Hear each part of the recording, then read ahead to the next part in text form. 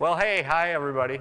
There will be no announcements today other than please turn off your cell phones. Okay, so that's it. That's simple enough.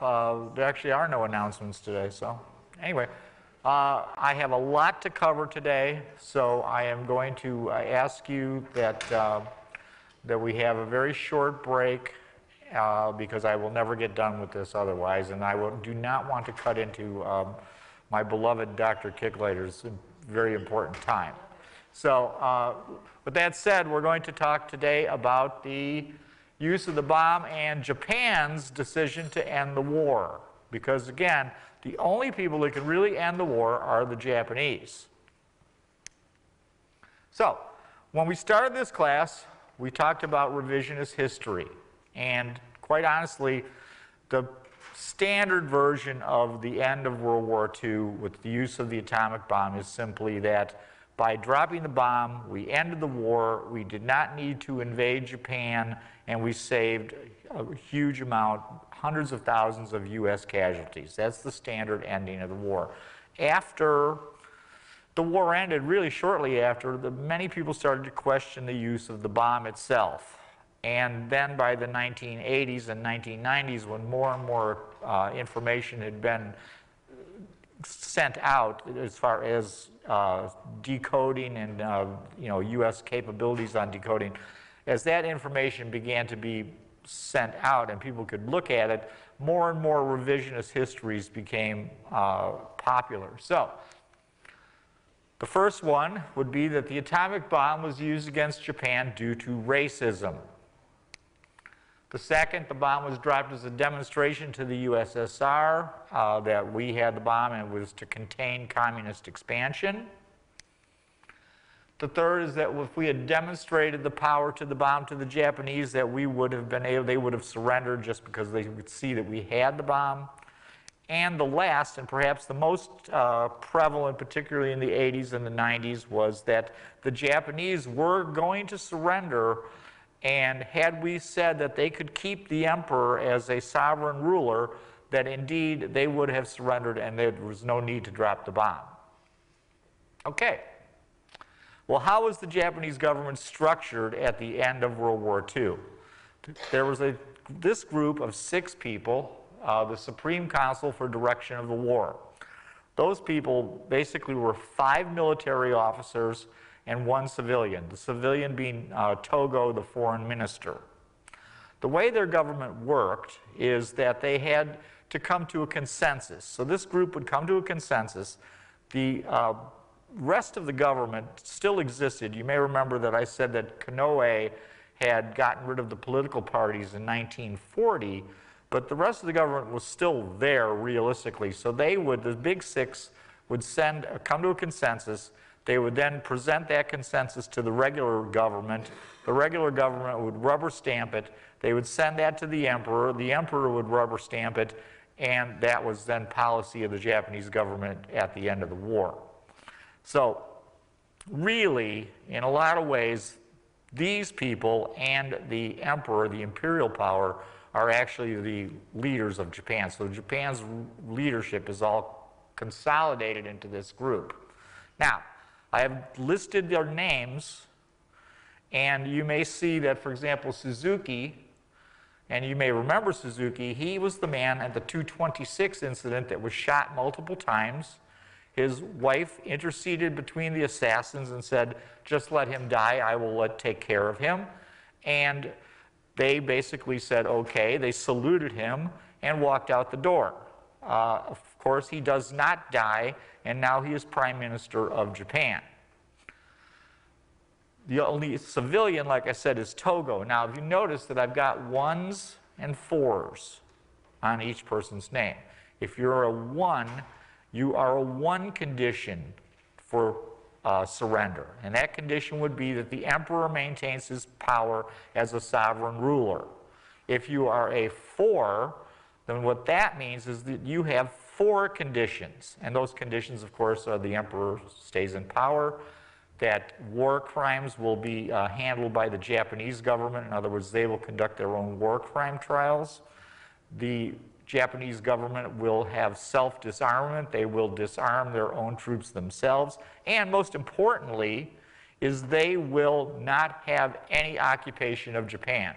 So that's the ones and the fours, and this will become very important as we go on. Well, now who is in charge of the imperial power, of course, is Emperor Hirohito. And Emperor Hirohito has a very close confidant, Marquis Kido, and he is the Lord Keeper of the Privy Seal. He is also the Emperor's closest confidant. And as you may remember during the 226 incident, what he did was he is the man that urged the Emperor to come down hard on the rebellion. So Kido had played a key role in the 226 incident as well. Well, the biggest piece with the, like I said, with the revisionist history frequently is these communications between Togo, the foreign minister, and Sato. And Sato is the ambassador to Moscow for the Japanese government. Now, everything we're going to talk about now, if it's highlighted in red or in quotes, is actual decryptions of Japanese communications. As you may remember, I've talked about this numerous times, but just as a reminder, the Japanese we've been reading their mail forever. So the magic diplomatic piece, the diplomatic messages that they send out are magic. We were reading those, for example, well before Pearl Harbor. Since that time, we have now had significant increase in the ability to read Japanese military codes. And as I had mentioned, by this time in the war, we are reading 1 million Japanese Army codes alone per month. So every time they basically send out a message, we can read it. And frequently, we actually read them before the Japanese recipient because we have that much capability. So keep that in mind. There's two pieces. There's diplomatic, and of course, which is magic, and there is military codes, which are ultra. Yes? Just reading them is one thing, but how about collating the data that's received? How do they know where to send that? Whose eyes does it go to? How do they? Oh, they can tell exactly who it's sent to. I mean, on our side. That's what I mean. We can tell exactly who they're sending it to. Who is the we? We have several major, the question is how do we know where, if they intercept a message, how do we know where this data is actually being, who is it being sent to? In our government. In our government, right. So it's simple enough. They have, you know, if I address a message to you, I have addressed a message to you. It's the same thing with when you send a radio communication. When they address a message to somebody, it's addressed to you. We can read that. We have major intelligent groups that summarize all these communications. So it's the naval intelligence? Is that the Naval intelligence, Army intelligence, regular diplomatic intelligence. We have a huge, huge capability to read these messages. Again, we're reading many times before they even read them. It's pretty amazing how much we've gathered of information from the Japanese. The other, just real quick, and I shouldn't go off topic, but we are actually taking Japanese dispatches from Berlin, from their ambassador to Germany, and using that to figure out German policy. There's a major book on that. I would highly recommend it. So I can't think of the title off the top of my head, but I will send that out via email. But we actually are using the Japanese ambassador to spy on the Germans. So, again, all these are real quotes. So, Togo, who is the foreign minister, sends this message to Sato, who is the ambassador to Moscow, and he says, we are secretly giving consideration to ending the war. He wants him to meet with Molotov. Molotov is the foreign minister of the Soviet Union, and he wants to have this meeting very quickly because he knows that the Allied powers and the Russians are going to have a meeting at the German city of Potsdam. Oh, by the way, what he's offering is a renunciation of the Portsmouth Treaty. You may remember that from 1905. The Portsmouth Treaty basically gave the Japanese the half of Sakhalin Island, the Kuril Islands, and control of North Korea. So, on July 12th, Togo sends another message. And he says, quote, "As long as England and the U.S. insist upon unconditional surrender, there is no alternative but to fight on." Well, again, the U.S. has analysis of all these communications, and we are using, for example, for this analysis, Joseph Grew, who was the former ambassador to Tokyo. And Grew takes all this data and comes up with the thinking that what indeed the Japanese are trying to do is they're trying to buy off the Russians, give them, some easy gains in the Asian area, and take that in, and then they are going to use that time to perhaps develop war weariness in the United States. So they're basically trying to play the Russians off, keep the Russians out of the war, give them something, and hope that the United States and Britain become so war weary that we will not continue to try to have unconditional surrender. But remember, the Allied goal is not to allow that. The Allied goal is unconditional surrender, because what they're trying to do is they're trying to prevent future wars. And they feel that if you have a democratic government, democratic governments are much less likely to go to war, and that way there will not be future wars. So they must, as far as the Allies are concerned, they must get rid of the government of Germany, and they must get rid of the government of Japan and replace that with democratic governments. Who is Joseph Grew? He was the former ambassador to Japan. U.S. ambassador. And he was the ambassador when the war started. He was in Japan when the war started, and then early in '42 they exchanged the ambassadors. They were put on neutral ships and sent back. So, Sato, who's very much a realist, is not buying off on what he's being told to do by Togo. And he says this, he goes, "How much do you expect our statements of non-annexation, non-possession of territories we have already lost or are about to lose will have on Soviet authorities? We certainly will not convince them with pretty little phrases devoid of all connection with reality. If the Japanese Empire is really faced with the necessity of terminating the war, we must first make up our opinion to terminate the war." Then he goes on to say that the only thing they can really expect to get out of this is virtually the equivalent of unconditional surrender. This is Sato. So he's not fooled at all by what's going on with the Japanese government and Togo. And Togo on July 15th says, they've got all these problems, but then Sato is asking a question. Because remember, the Big Six has to come to a consensus. The emperor has to come to a consensus. And he's asking the question, where is these requests coming from? Indeed, are you representing all of the Big Six? Are you representing the emperor? Who are you speaking for? Because I'm not going to go to the Russian government and make these, odd proposals and try to get them to help us without knowing if indeed we are making a serious effort to end the war. And so he constantly asks about this lesser warrant. In other words, is in fact the Big Six all in agreement on this? Well, of course they're not. And Togo on July 17th responds that, bear in mind, there's no way they will accept anything like unconditional surrender. They are not going to accept that. Why are they not going to accept that? And because the army, under Anami particularly, is definitely against this. The army feels the only way they will possibly surrender is if they can say that they didn't lose the war. It's very similar to Germany in 1918. So in other words, we were never conquered, we didn't really lose the war, so we're actually okay. Things didn't go as badly as they seem.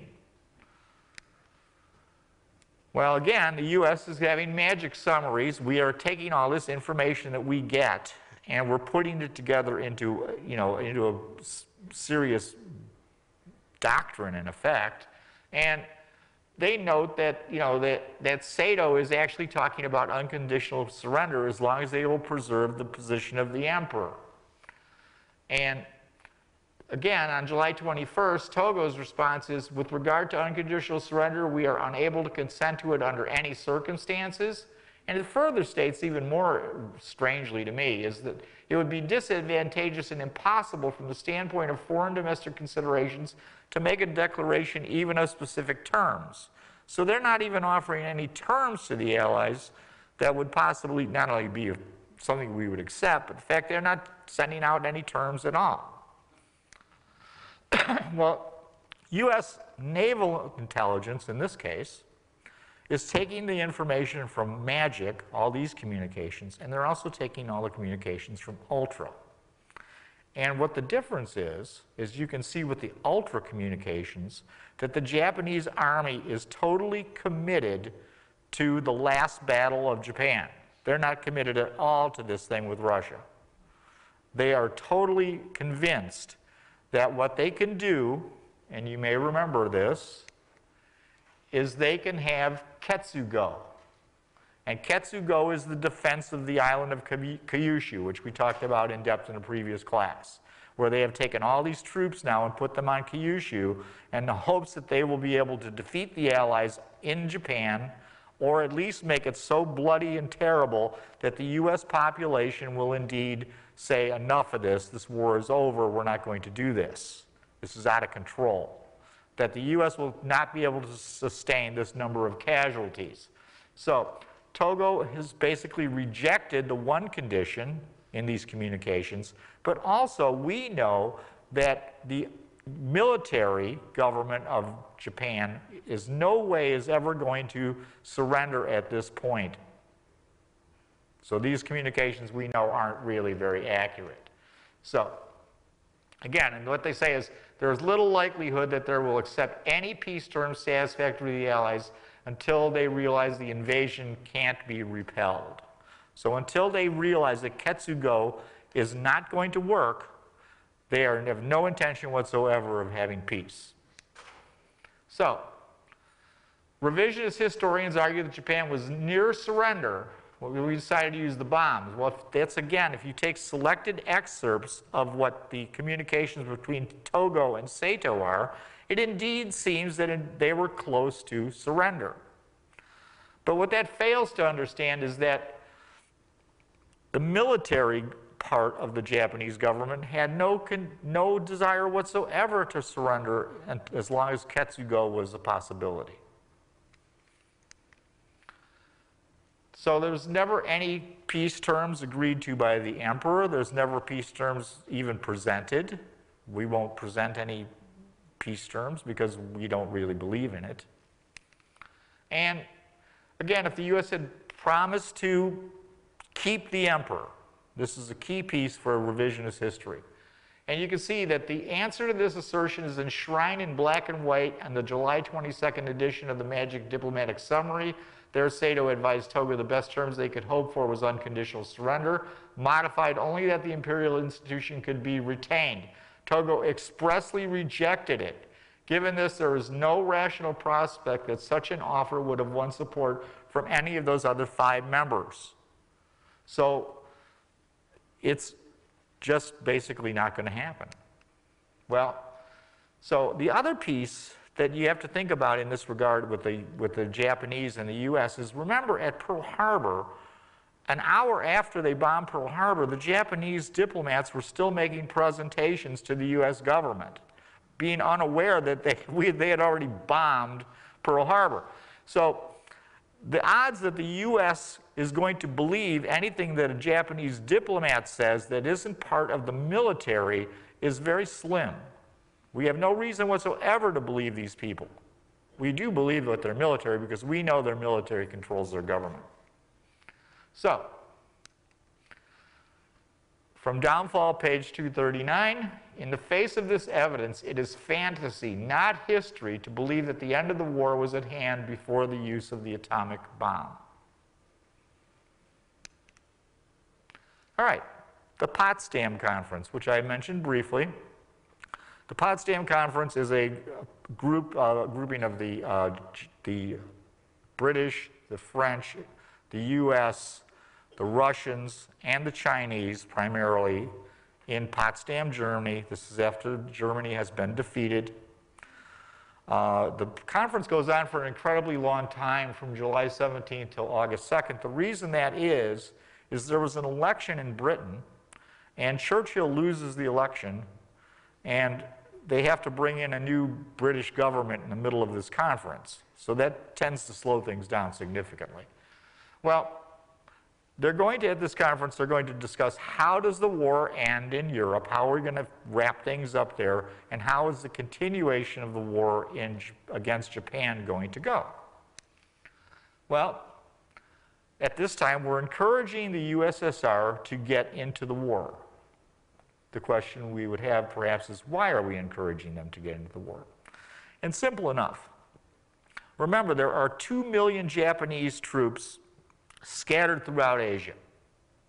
And those 2 million Japanese troops, we are not aware that even if we conquer the home islands of Japan, if indeed those Japanese will surrender.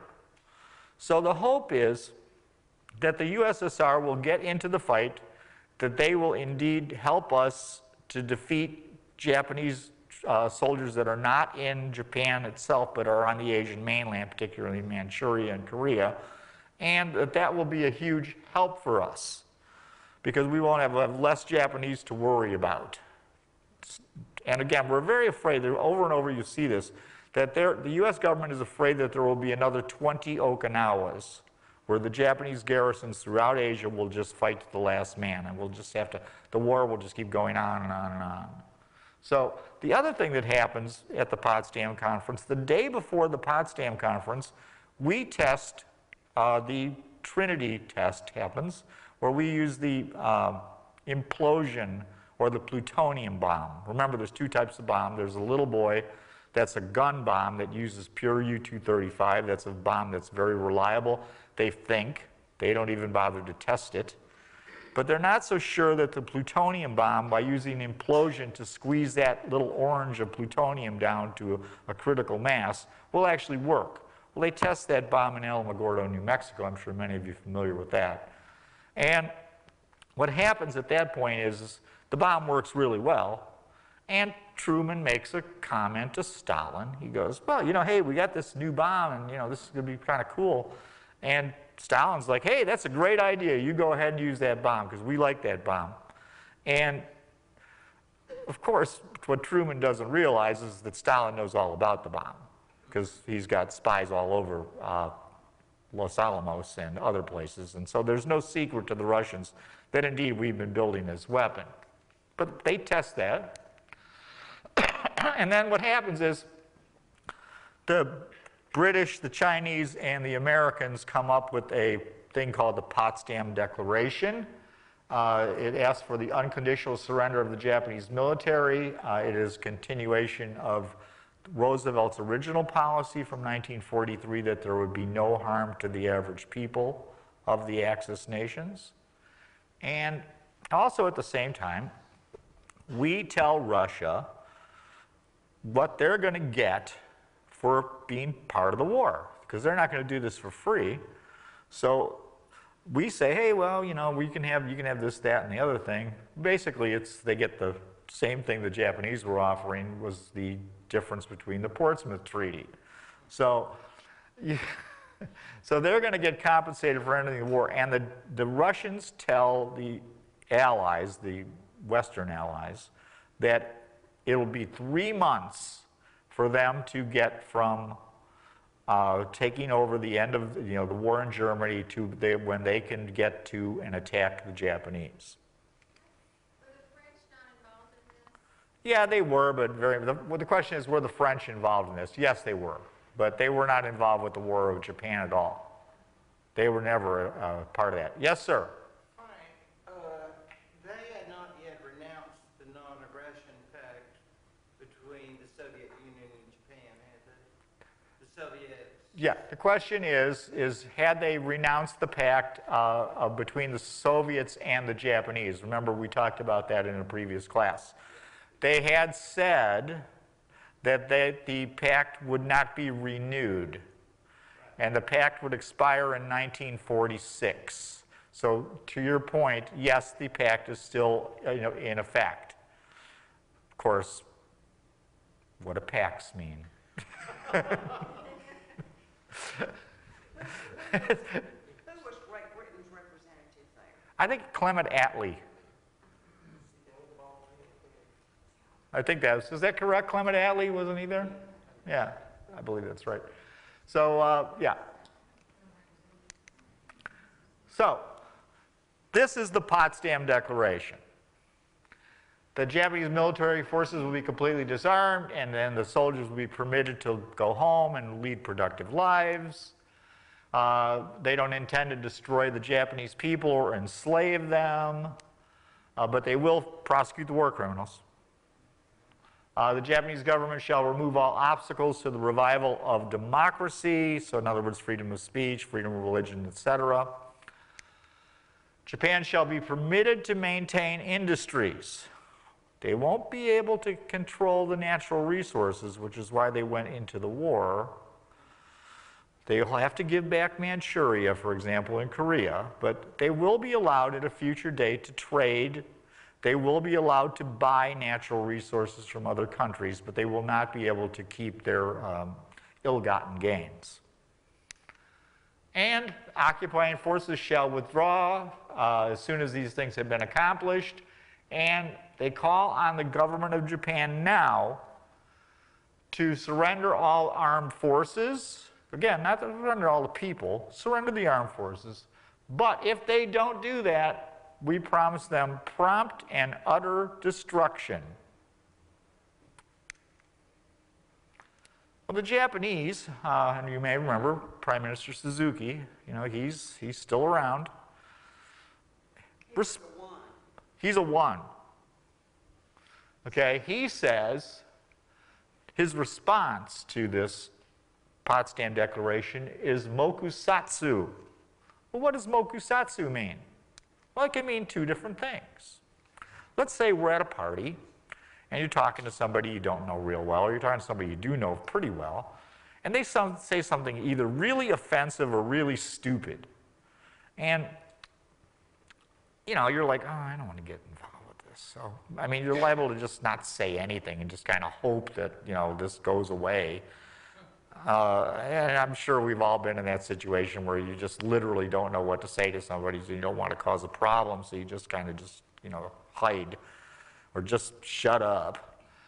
Or it can mean another thing. It can mean to treat with silent contempt. So in other words, it's a much different situation. Well, the U.S. government interprets mokusatsu as to treat with silent contempt. And what do we do then? Well, we're going to give them prompt and utter destruction. And hence we decide to use the atomic weapons on Hiroshima and Nagasaki. You can see the two detonations here. The detonation on the left actually is Hiroshima. It's much smaller than the detonation on the right, which is Nagasaki, which was the implosion bomb, significantly more powerful. And Truman is told of the bomb only after he becomes president. So when he's vice president, he doesn't even know this is going on. He has no idea that we're making atomic weapons whatsoever. And he's going to have to make the choice of deploying this weapon. But all his advisors literally are saying that this is exactly what we should do. We should deploy these weapons. And Truman comes to the conclusion that the only reason we should use this weapon is if it's going to end the war. So it still rages today about the first use of atomic weapons. But my feeling is really kind of this. I think the scientists had a really good idea of what these things really were. Leo Szilard comes to mind, for example. They knew that they were dealing with something very, very, very potent. I'm not so sure that the military and the U.S. government actually understood this as well. And the thinking here is, and I'm going to say some things here that you're going to probably find fairly amazing. For example, they believed that you only had to be over 3,500 yards away from an atomic explosion, and then gamma radiation would not kill you. 3,500 yards is 2 miles. Well, of course, gamma radiation will kill you much farther than that. They also thought that it would probably be okay 1 hour after a nuclear explosion to go and walk around and there should be no problem with radiation 1 hour later. Well, of course, we know, of course, that's completely wrong. So I really, really think that these guys didn't have a really great handle on what they actually had in their hands. Again, they've never seen one. The bombs themselves really are not weapons. They're really science projects. And they just, you know, hey, this is probably a great idea. Let's use these bombs. So Arthur Compton, who, by the way, won the Nobel Prize in 1927, I believe, for discovering the Compton effect, which we're not going to go into.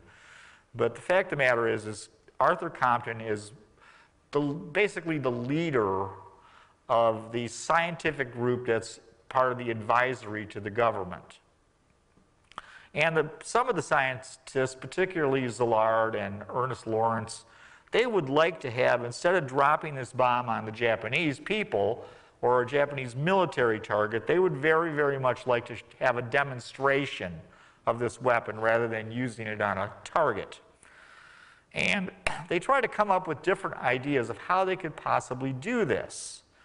And well, if they tell the Japanese that on, 3 o'clock in the afternoon there's going to be a giant explosion over Tokyo Bay, there's a possibility that the Japanese would send fighter planes to attack our bombers, because we're basically telling them where this is going to happen.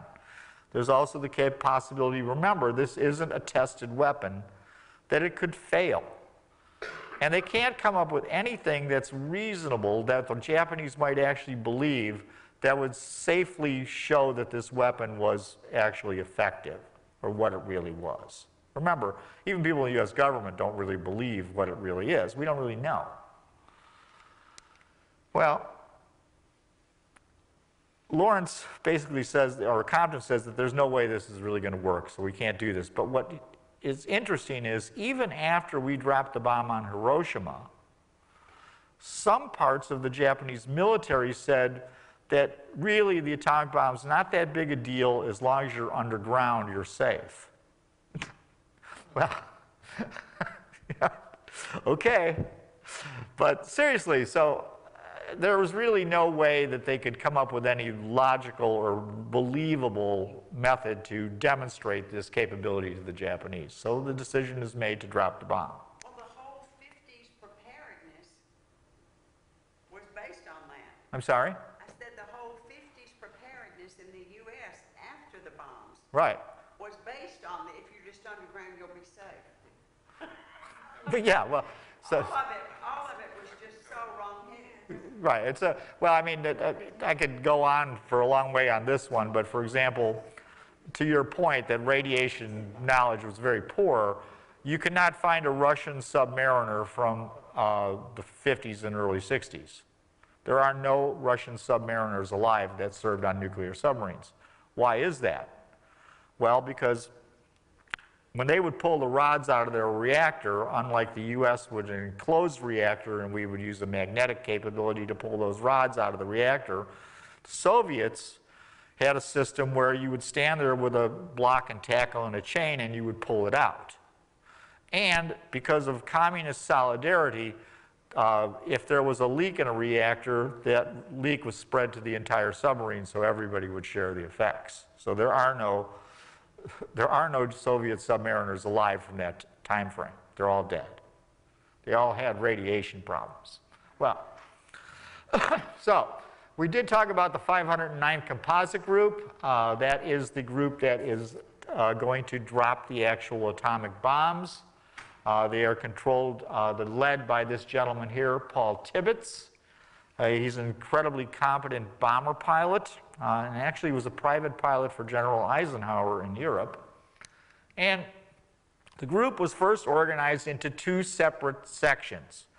One group was to bomb Germany, to drop atomic weapons on Germany. The other one was designed to drop atomic weapons on Japan. Well, before the atomic bomb is finished, Germany has surrendered. So we never can drop a bomb on Germany because they weren't available. But we fully intended to do such. So it's designed as a composite group. It's completely self-contained.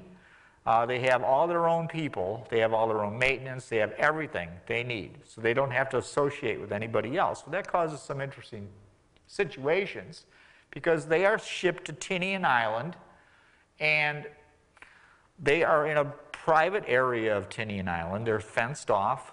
Their security is tight. And they don't fly regular missions with the rest of the B-29 force. Well, the rest of the B-29 force can't really figure out what it is these guys are doing. Why don't they fly with us? Why don't they drop bombs with us? Why don't they go on the same missions we do? And they start making basically jokes about them. And there's a little ditty, and I won't go through the whole thing, but it says basically, take it from one who knows the score, the 509th is winning the war, because nobody ever sees what they do. What are they doing? They launch missions where they drop what they call a pumpkin. A pumpkin is the shape of a Fat Man bomb. It is painted bright orange, and it's filled with conventional explosives. So little three-plane groups of B-29s fly over Japan. They drop one bomb on Japan, and then they make a radical maneuver and get away. Well, the Japanese two things are happening here. They're learning how to be more accurate with their equipment. And the second thing they're learning is that the Japanese are learning that these three-plane raids are really no big deal. So the Japanese become used to the fact that, indeed, these little three-plane groups fly over Japan. Well, they do this for a reason, too. They drop that bomb into the wind. When they drop that bomb into the wind, they make an incredibly radical turn. And remember, they're using a silver plate B-29. A silver plate B-29 has been specifically configured for this piece. It has no turrets, so it's more streamlined. It weighs less. It has fuel-injected engines. So it's faster and higher flying than a regular B-29. Why is it faster? Because it needs to get the hell out of Dodge before that bomb goes off.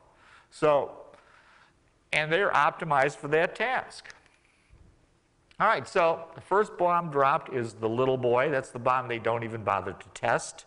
That is a U-235 uranium bomb. It's the gun, so in other words, you fire one piece of U-235 in a gun into the other piece, and that sets off a critical mass and that causes the explosion.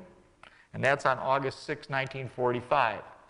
It's highly inefficient. Remember, it was 141 pounds of U-235.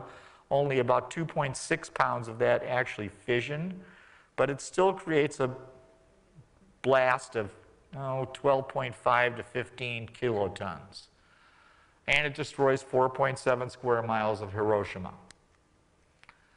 It causes 80,000 deaths, mostly due to blast and the resulting firestorm, but also gamma rays and radiation take a significant toll. Yes? The 4.7 miles, is that purely from the shock waves, or did that include fires? The question is, the 4.7 miles, is it just shockwave or fires? And it's both. It's the firestorm as well. The Nagasaki mission takes place on August 9th, only 3 days later. And this is critical because, I'm not really trying to make this quick, but the fact of the matter is we make a decision to drop the next bomb as quickly as we possibly can. And the reason we're doing that is because the Japanese have a nuclear program. They have an idea of how nuclear bombs are made. This is not a big secret. They just don't have the capability to do this. Remember, only the United States has had the capability in the entire world to put the amount of natural resources and money into making such a pie-in-the-sky science project, because nobody's sure it's going to work. So you have to invest a huge amount of money and build the world's largest factory, for example. And as the numbers we talked about, 75,000 people working in Oak Ridge and another 60, 70,000 working in Hanford. We're the only country that has the capability to put this kind of resources into it. So the Japanese will be convinced that we don't have a lot of these weapons because, again, it's so incredibly difficult to separate U-235. Most likely they have no idea about how plutonium works. Don't know that for a fact, but I'm pretty confident. I do know the Japanese think that we wouldn't have very many of these weapons. So we decided to drop the next bomb very quickly to show them perhaps that we do have a lot of these weapons. Well, the raid on Nagasaki is just an unmitigated disaster. The plane takes off. It's called Boxcar. And if you'd like to see this aircraft, you can see it at the United States Air Force Museum in Dayton, Ohio. It's there to be viewed. It takes off, and it's got a fuel pump problem. So 600 gallons of fuel are trapped. It can't use them. They decide to go on with the mission anyway. They fly to by Iwo Jima, where they're supposed to meet other aircraft. They don't see the other aircraft. They circle around for about 45 minutes and finally decide, look, we're just going to have to go because we can't waste any more time. We're running out of fuel. And they begin to head to Kokura. There is a weather plane at Kokura that says that it's got good visual bombing capability. Remember, they can only bomb visually. They are not allowed to use radar to drop an atomic bomb. Well, they get to Kokura, there's clouds. They go back around Kokura, there's clouds. They go back around Kokura a third time. There's clouds, and now there's Japanese fighters coming up. And they decide, okay, we're running out of fuel. We still got this bomb. We got to do something. So they go to Nagasaki. They only have enough time to make one run over Nagasaki, and a miracle occurs, and the clouds part, and they drop the bomb on Nagasaki. The problem is they missed their aim point by approximately 3 miles. So my suspicion is that the clouds didn't part, and they dropped the bomb on Nagasaki through radar.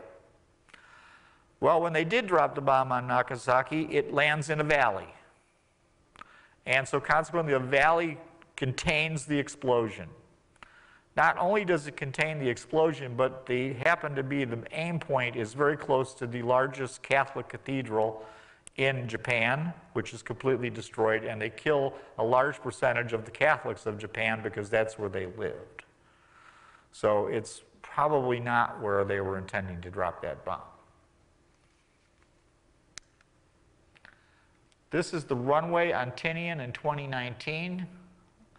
You can see here that it's being overtaken by the jungle, I guess you can, not jungle, but the foliage.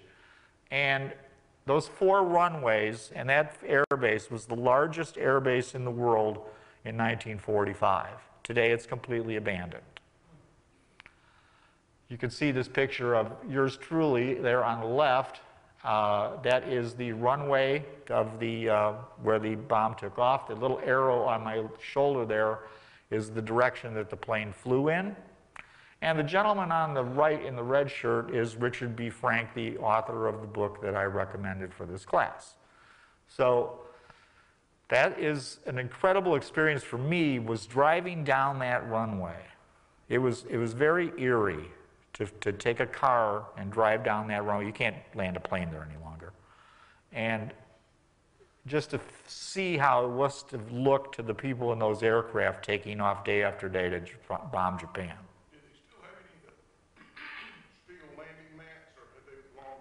No, they didn't use Marston mats there. They used crushed coral. The question is they still have the steel landing mats. They didn't use Marston mats at this kind of a facility. This is the bomb pit for the bomb on Tinian. You can see the staircase there, so you can get an idea of how deep that is. The bombs were too large for the planes to roll over them and again get loaded with a bomb. So they made these pits. The bomb would be lowered into the pit on a hydraulic jack. The hydraulic, you've probably seen your car up on a hydraulic jack. Well, the same idea is this bomb would be put on a hydraulic jack and then lifted into the aircraft. So that is the only real remnants on Tinian of evidence of these occurrences.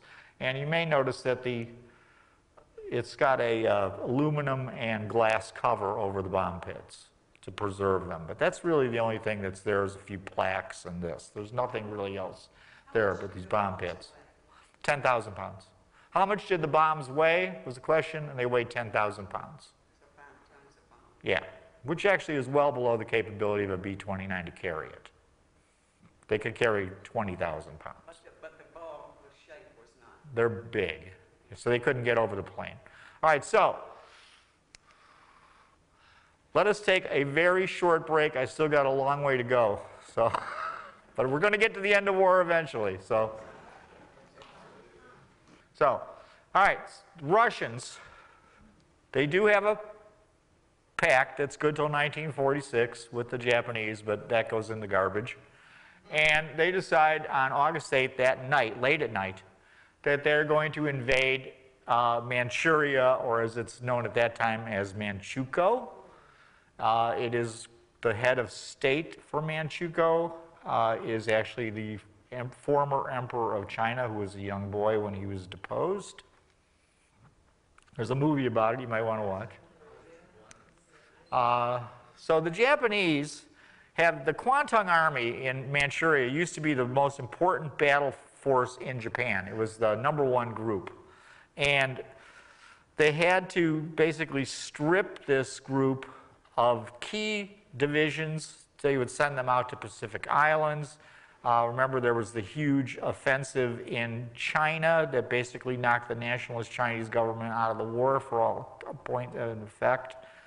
And so the Kwantung Army is basically just a shell of its former self. It has a lot of divisions, but the divisions are under-equipped, the people aren't properly trained, and they do not have a lot of mechanized equipment.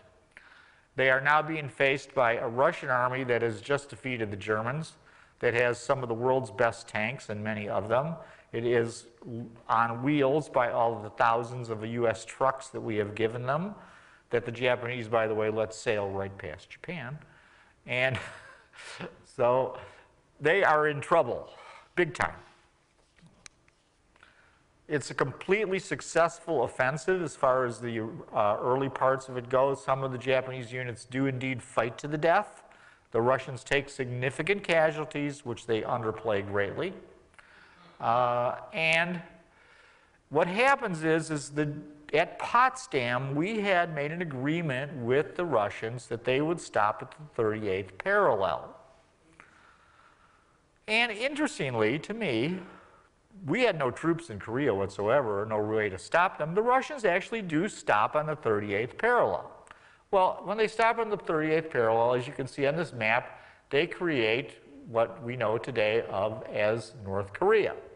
And we, later on, after the war is over, occupy South Korea, and we create the South Korean government.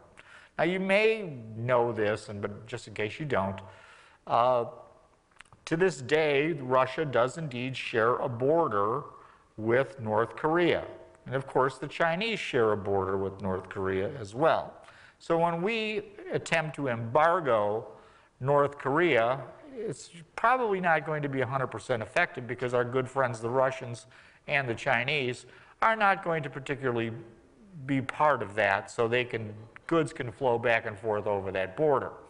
For example, one of the goods that has flown over that border is the fact that the North Korean intercontinental ballistic missiles are all powered with Soviet-era rocket engines. Now, I don't know where they got them, but they came from somewhere.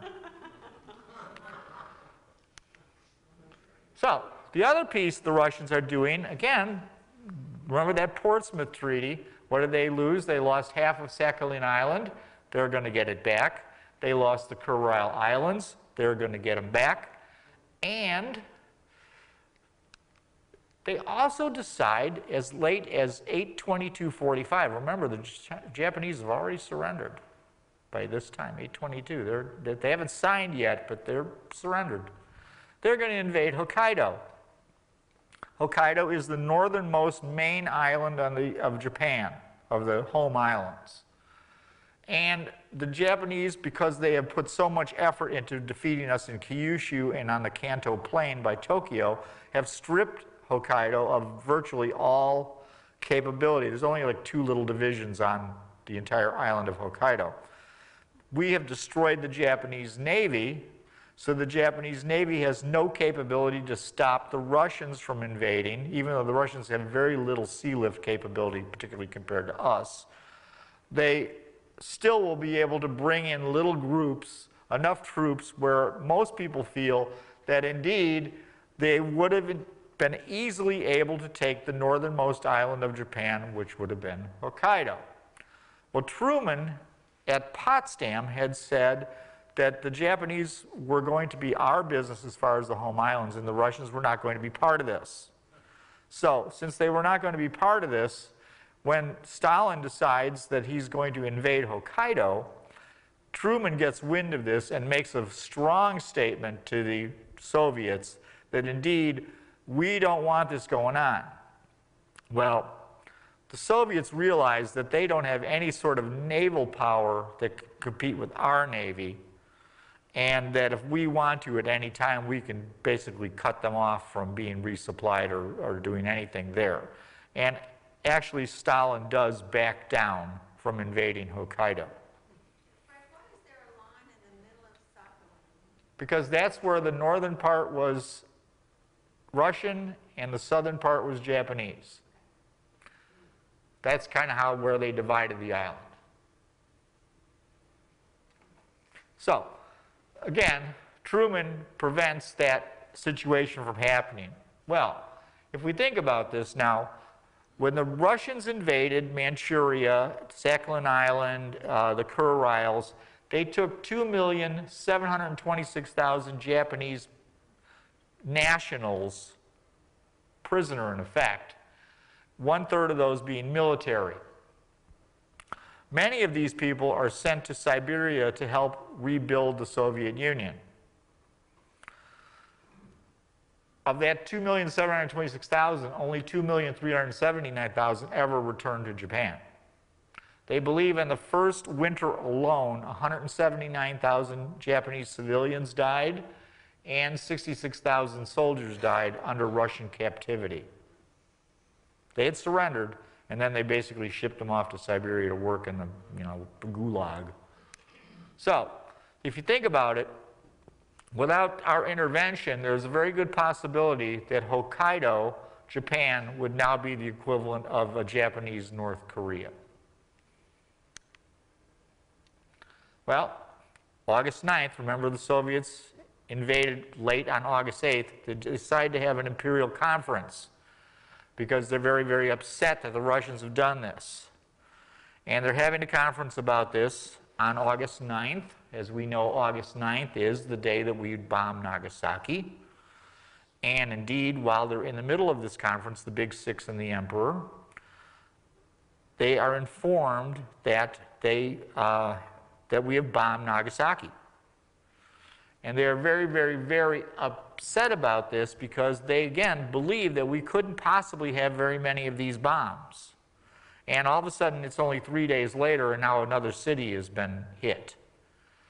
So they know that the city hasn't been damaged nearly as badly as Hiroshima, but they don't realize at the time that the reason has been damaged less is that the bomb missed its target by a significant amount and fell into a valley.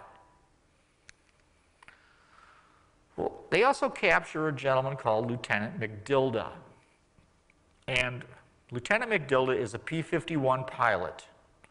He is stationed on Iwo Jima. He is flying missions to escort B-29s to bomb Japan.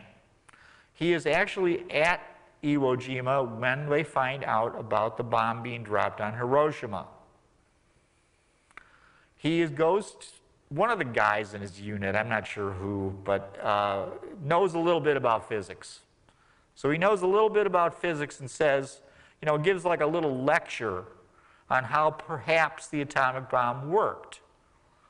Well, the next day, McDilda goes on a raid on Japan and he's shot down and captured. He is tortured by the Japanese and begins to give up information. some of the information he gives up is not necessarily accurate. But the thing he does do is they start asking him over and over and over again about the atomic bomb. What about this atomic bomb? What's going on with this? And since he had this little lecture by this guy that knew a little bit about atomic weapons, he kind of knows about what he's talking about. So it makes sense to the Japanese that maybe this guy does know something. Well, they continue to interrogate him and torture him. And then what he decides to do is to start making things up. So they ask him, well, how many bombs do you have? And he goes, well, we got 100 just waiting to go. And they ask him, well, what's the next target? He goes, well, the next target's going to be Tokyo. So the Japanese start to believe this guy, that this guy really knows what he's talking about. And what happens then is the Big Six and the Emperor are actually at this conference, and they know about Lieutenant McDilda and the 100 bombs and the Tokyo thing. And you got to think they're sitting at this conference, and they just heard that Nagasaki's been hit. They're in the middle of Tokyo going, whoa, hey, maybe we should head somewhere else. So it's really interesting that McDilda really has an effect on this level of Japanese government. So Kido says, on behalf of the emperor, that look, we got to call it quits. This is out of control now. We can't do this. So they want to take immediate advantage of the Potsdam Declaration, but there will be requests for modifications.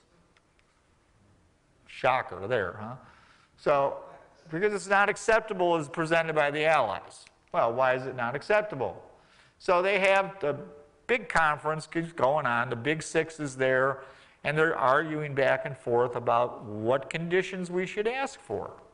Well, they're going to ask for, some of them are going to ask for the single condition, some are going to ask for the 4 conditions. Just as a reminder, the single condition is that the emperor will remain sovereign ruler of Japan.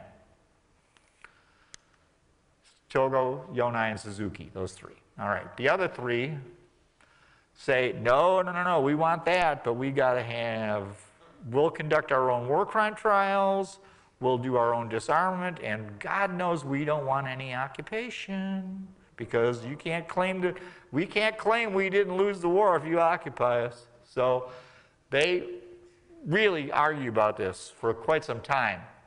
So they can claim that, again, that they never were defeated, and they can rise again to be a great power, be a great military power. So Suzuki finally reports to Kido, after this has been going on and on and on, that, well, I think we've reached an agreement on the 4 conditions. Well, no, they haven't. He basically lies to Kido. And it keeps going on. Remember, they have to go down to the next level of government, the former main government of Japan, and it's deadlocked there. So they can't come to any sort of agreement. There's no unanimity in this discussion. They have to have a consensus before they can take it to the emperor. They can't get there. Suzuki says, I got an idea. Why don't we have an imperial conference and let the emperor decide? Well, that's an outrageous step because, first of all, that's not constitutional. Second of all, it's not ever been done before, but have a direct intervention of the throne in this type of a matter. But that's what they're going to do. So that night, Hirohito says, I will swallow my, exactly my own tears and give sanction to the proposal that indeed Togo's group, one condition, that he will remain sovereign ruler of Japan. But if you look at Herbert Bix, and I'd highly recommend his books, he's the kind of guy that hates everybody, just so you know. But he did win the Pulitzer Prize. So in the final analysis, the Kokutai meant to them, in other words, Kokutai is national polity, the position of the emperor as a living god, that In their moment of extreme crisis, the retention of the real, substantive political power in the hands of the emperor so that the moderates, that's the ones, might go on using it to control the people. Well, let's face it, this isn't going to fly with the Allies.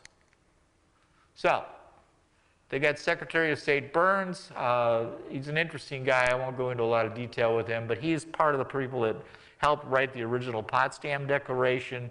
He also had been a key person in taking some language out that would have basically said that we could kind of keep the emperor, not directly as a sovereign ruler, but indeed the emperor would not be a war criminal, for example.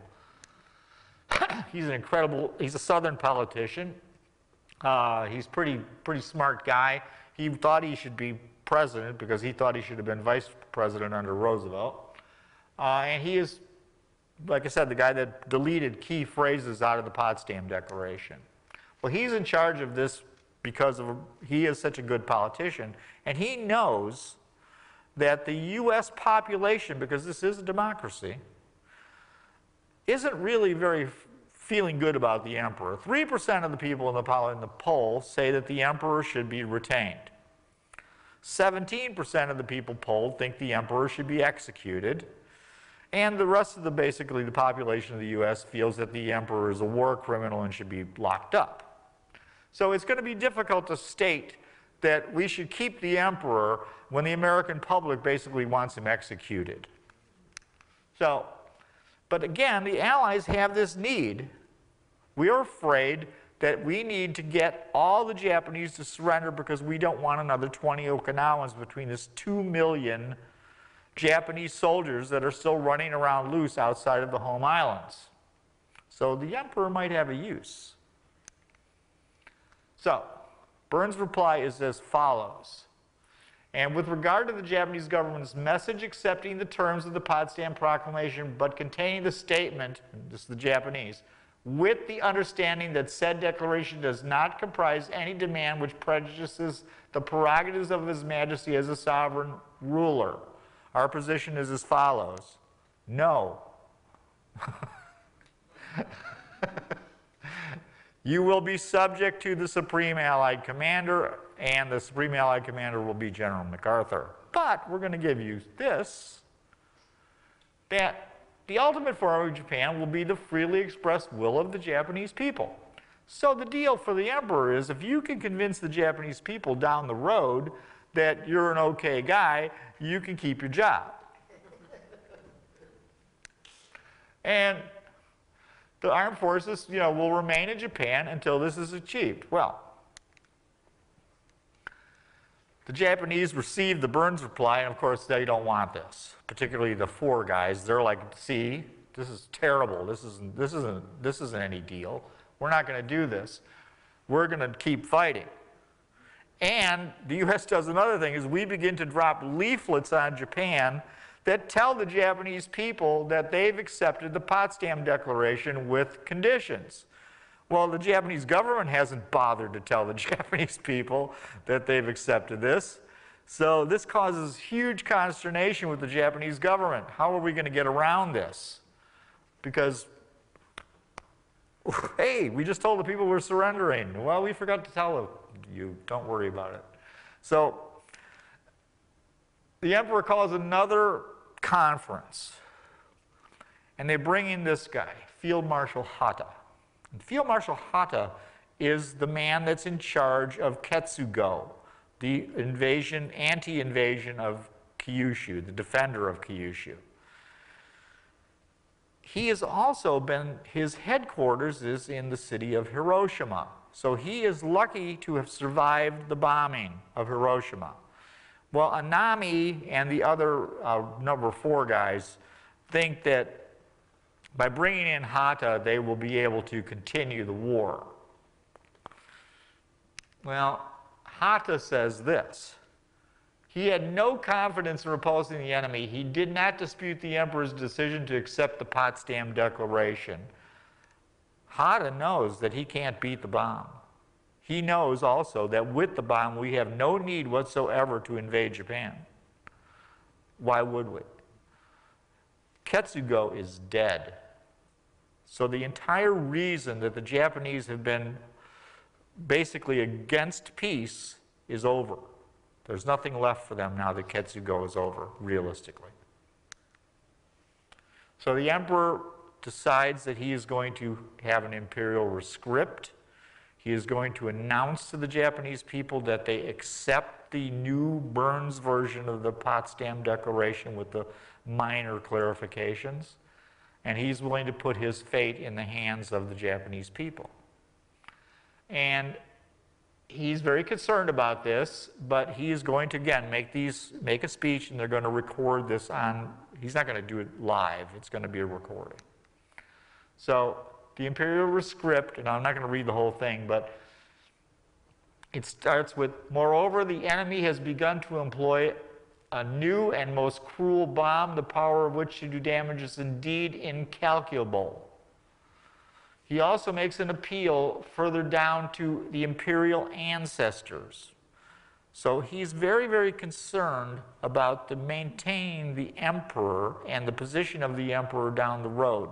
He's constantly talking to Kido about the fact of the three regalia. How am I going to protect the three regalia? Remember we talked at the first class, the mirror, the jewel, and the sword. Those are like the crown jewels of Japan. They are the piece that you are the emperor if you have these. You're the legitimate emperor. He actually sends a letter to his oldest son shortly after the war, and in the letter to Akihito, who has just resigned as being emperor, as you may know, he tells him that one of the big reasons he surrendered was to safeguard the three holy regalia. So you can see how important the position of the emperor is to the emperor of Japan. Perhaps more important to him than the lives of some of his subjects. So, Anami, they think, nobody's sure about this, but they believe that Anami was part of the deal. There's going to be a rebellion of the Japanese army. They are not going to allow the surrender, and they are going to break into the imperial palace and find those recordings and destroy them to prevent the surrender. Also, they are going to perhaps get rid of the emperor because their duty doesn't lie necessarily to that particular incumbent emperor, but it really lies more with the imperial ancestors. So once again, even at the end of the war, you have a major, major attempt at Gekkokujo, or government from below. Well, they can't find the records. They do kill General Mori, who's in charge of the Imperial Guard, and they fail, basically, simply enough that the rest of the army command doesn't go along with this and begins to suppress this revolt. Anami commits seppuku, or ritual suicide, and he leaves a cryptic message. And the cryptic message is, with my death, I humbly apologize to the emperor for the great crime. So the question is, what is the great crime? Is the great crime the fact that he conspired against the emperor, or is the great crime the fact that they got into the war in general? And I asked Rich Frank, the book I talked to you about, directly about this question. I said, what do you think? Do you think Anami was apologizing for this? And he thought, his opinion was, nobody will ever really know, but his opinion was no, in fact, that he was apologizing for the fact that the war was started by the army in the first place. So that was indeed the great crime. So with that, when the imperial rescript is read, fortunately, all Japanese units begin to surrender throughout the world. All of the Asians, so there's not going to be 20 Okinawas. And that's a huge benefit. The peace faction in Kido begins to make statements after the war, and I think this is really interesting. One condition faction led by Togo seized on the bombing as decisive justification of surrender. Kido stated, "We of the Peace Party were assisted by the atomic bomb in the endeavor to end the war. Sakamizu here, who's a cabinet secretary, said that the bomb was a golden opportunity given by heaven for Japan to end the war. We're going to get to why, okay? The atomic bomb served not only as an important cause, but an indispensable excuse for surrender. So think about this. The Japanese military could save face by the fact that they weren't defeated by men, they weren't defeated by lack of spiritual power, they were defeated by science. They were defeated not by men, but literally by the power of the gods.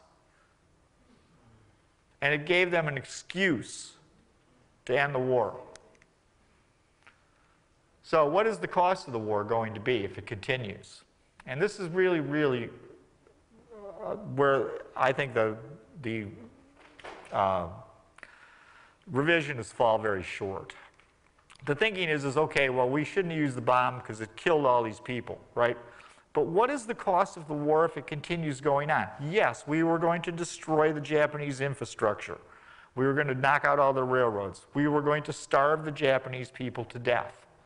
Yes, eventually the Japanese would surrender without the use of the bomb. There's no question in my mind. They would eventually revolt against their own government. How long would that take? No one knows. So,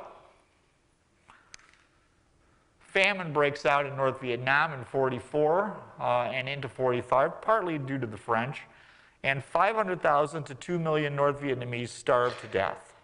Over 1 million Indonesians starved to death during the war, during the end of the war.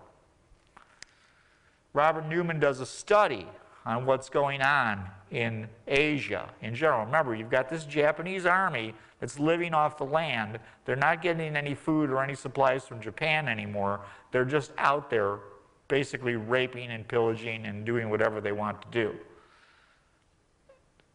So he comes up with a number of 250,000 Asians are dying per month, non-combatants, due to the fact that the war is continuing.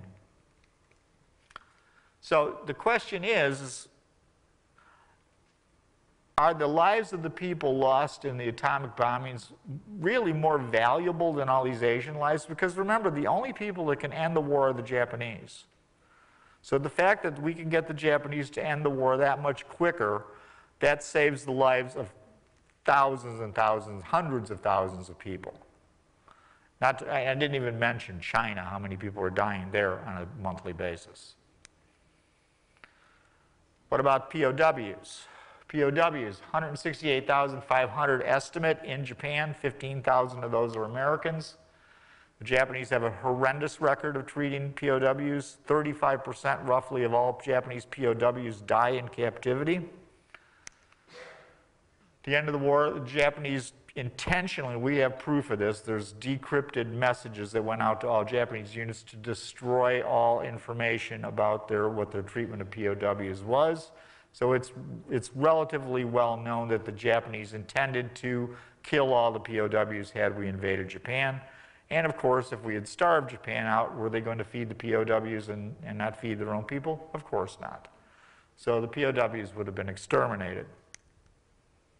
Well, even without the destruction of their railroad system, calorie count in Japan was getting very low. They started the war at only 2,000 calories per person. The average US diet at that time was 3,400 calories. We were getting a little chunky, I think, but I don't think I could do that many.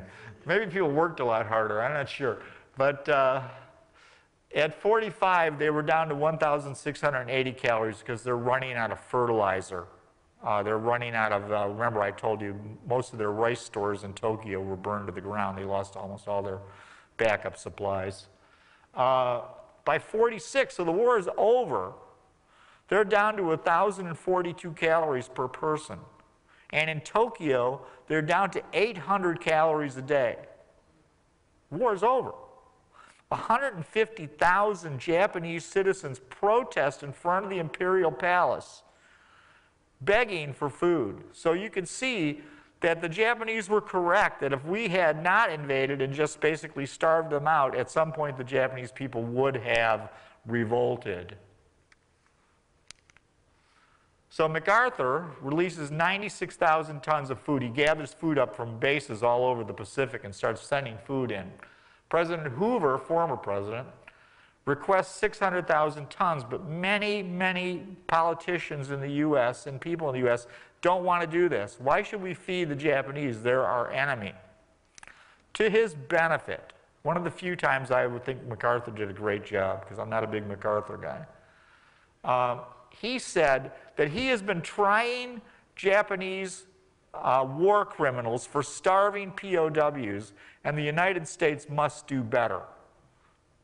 And in fact, with that plea, we sent 800,000 tons of food to Japan, and we avoid starvation of the Japanese people. So, we talked about the revisionist history of the bomb. We started with that. Simple enough. The standard answer is that we dropped the bomb because we wanted to prevent hundreds of thousands of U.S. casualties. I personally do not believe that, because I believe we never would have invaded Japan. We would have starved them out. I don't think Truman would ever have done it. And the Navy, as I mentioned in a previous class, was about to withdraw support for the invasion of Kyushu. The atomic bomb was used against Japan due to racism. The fact the bomb was going to be used against Germany, and the fact that we burned German cities to the ground, I think easily disproves the fact that there was a racial component to this. Yes, there were racial components to the war. I don't deny that. But the use of the bomb would have been used in Germany, and the fact is we burned German cities to the ground just as well. Hamburg, Dresden, for example. The bomb was dropped as a demonstration of the USSR to contain communist expansion. Well, that presupposes that the Japanese were about to surrender anyway, which I don't believe they were. And we had asked them at Potsdam to still get into the war after we had already tested the bomb. So if that was the case, why would we have done that? No, we wanted the Russians in, so that we didn't drop the bomb because we were going to prove something to the Russians. If we had demonstrated the power of the bomb to Japan without the use of it against a city or a military target, they would have surrendered. Well, even after Hiroshima, many of the Japanese army people said you didn't really have to worry about the bomb because we didn't have very many of them, and it wasn't that big a deal anyway as long as you were underground. So don't worry about that. Japan was trying to surrender and would have if we guaranteed the position of the emperor before the bomb was used. And before the use of the bomb, the only way they would quit was if they could feel that they had never been defeated. They were always committed to Ketsugo, to the invasion of Kyushu, to giving us that bloody nose. So, even after the use of the bomb, they're still trying to put in 4 conditions. You can see that indeed it wasn't just guaranteeing the emperor, they indeed wanted much more than that. And to finish up, the use of the bomb quickly ended the war, saving the lives of countless Asian non-combatants. It also did another thing. If you remember unconditional surrender, the reason we had unconditional surrender was that we were hoping that by imposition of democratic governments in Japan and Germany would prevent future wars. If you think about it, and if you think about the people, Roosevelt and Churchill and the people that did that wanted that unconditional surrender and imposed those governments, I think they would be very pleased that 74 years later, there is no possibility of war, or have been no wars with Germany or Japan. And there is no prospect in the near future at all of having a war with Germany and Japan. I think they would have been very, very pleased with that, and I think that we all should be as well. Thank you.